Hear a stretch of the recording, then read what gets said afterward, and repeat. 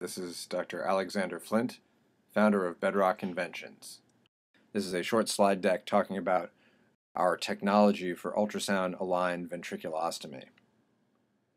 Placement of ventriculostomies, or external ventricular drains, are a common procedure. They occur about 24,000 times a year in the United States, most of which occur in the intensive care unit at the bedside. Unfortunately, it's a blind technique, and this leads to high rates of malplacement, incorrect position of the catheter at the end of the procedure, as well as high rates of multiple passes across the sensitive brain tissue. Very briefly, there is a literature describing how often malplacement happens, and it's a frighteningly high number. Malplacement happens about 17% of the time. This number comes from 3 recent publications from Neurocritical Care, the Journal of Neurosurgery, and Neurosurgery.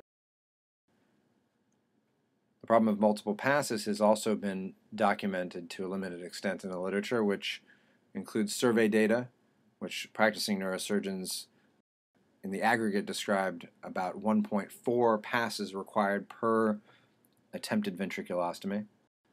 And this other study looking at chart review and documented number of passes, showing more than 1 pass in more than half the cases, and an average of 2.17 passes across the study.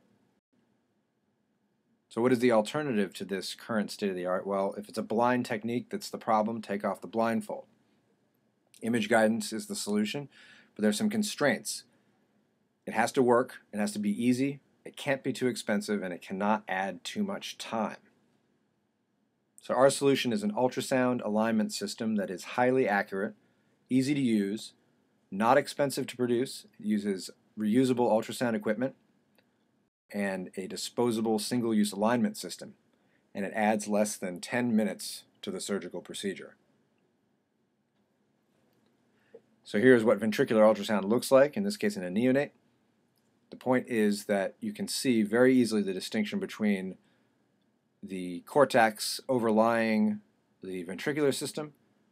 We have gray signal in the brain substance and very dark black signal in representing the fluid flowing in the ventricular system. So that contrast between the fatty brain tissue that is gray on ultrasound and the water effectively in the cerebrospinal fluid of the ventricular system, which is black on ultrasound, is a very easy signal to discriminate. And it can allow for our technique, which is ultrasound-based alignment of the ventriculostomy. So here's one embodiment of our alignment system that shows a simple 3-piece element that can be fashioned out of plastic that is tapped into a pre-fashioned twist drill hole made in the skull with opening of the dura below, per usual surgical techniques. This shows how the alignment system is built up. This can already be pre-assembled prior to tapping into the skull, but it consists of a lower element and a ball and stem element that is then enclosed by an upper element. The upper element screws against the bottom element. When that is screwed fully, that secures the ball within the ball and stem element and fixes the angle of the stem in place. So when this is loosened, this element here can be freely rotated. When this is tightened, this element is fixed in its position. And that's shown better here, where we have side view showing the rotation of the inner ball and stem element, allowing for considerable degrees of freedom to see through your twist drill hole in the stem part of the lower element. And then here's the top-down view of the same thing. So once again, when this upper element is twisted against the lower element, that secures the ball component and thus the angle of the stem. So here's the method described step by step. A sterile reusable ultrasound probe, it's a sterilely sheathed ultrasound probe, is advanced into the stem of the ball and stem inner element after the alignment system has been tapped temporarily into the twist drill hole. And with the ultrasound probe in place, the ultrasound monitor shows the contrast between brain and cerebrospinal fluid, after the probe and ball and stem element are rotated to obtain the optimum glide path to hit the ventricle. So once this image shows the ventricle to be down the middle of the screen in all planes visualized, the upper element is locked against the bottom element, and that secures the ball and stem element enclosed within by the force of friction, and that locks off the optimal trajectory for subsequent use. Also note that the distance between the base of the ultrasound probe and the top of the ventricular system can be easily measured off the ultrasound screen. The ultrasound probe can then be removed because, again, the ball and stem element is fixed in position and will not move, so it is recording the optimum trajectory effectively. You can remove your ultrasound probe, and then you place a spacer. This is a plastic spacer that has an outer diameter that matches the inner diameter of this stem element, and an inner diameter that is suited to the ventricular catheter of your choice.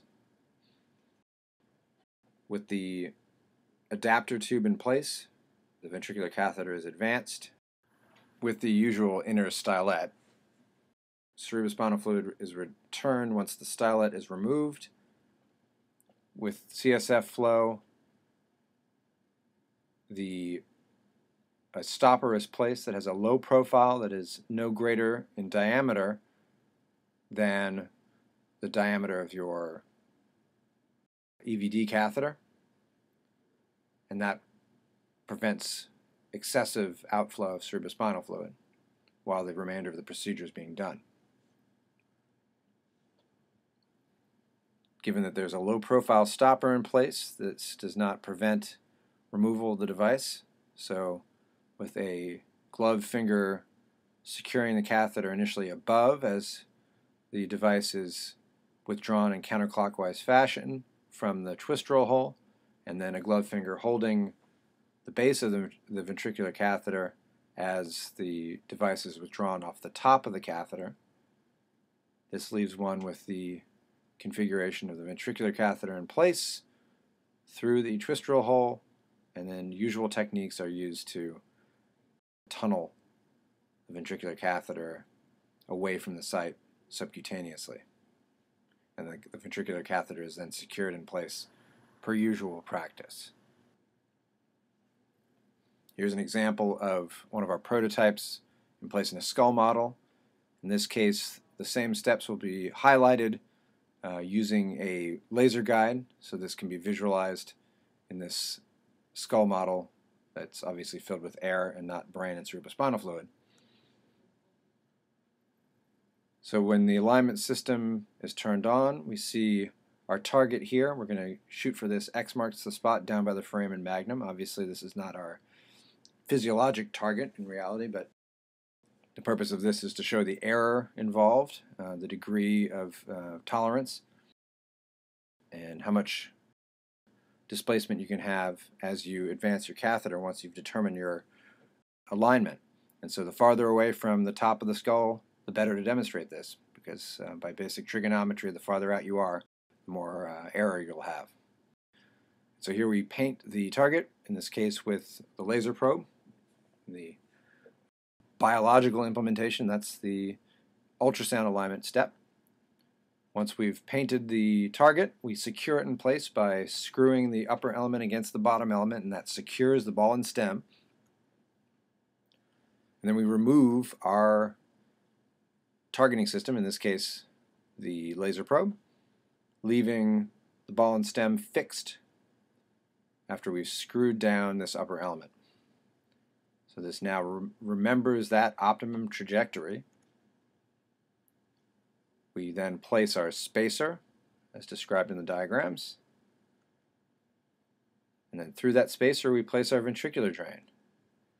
That's then advanced to the depth that could be measured with the ultrasound, in this case advanced until we get the resistance of the bone nearby the foramen magnum, and we see that we hit our target. quite precisely. The tolerance here at this depth is within a millimeter.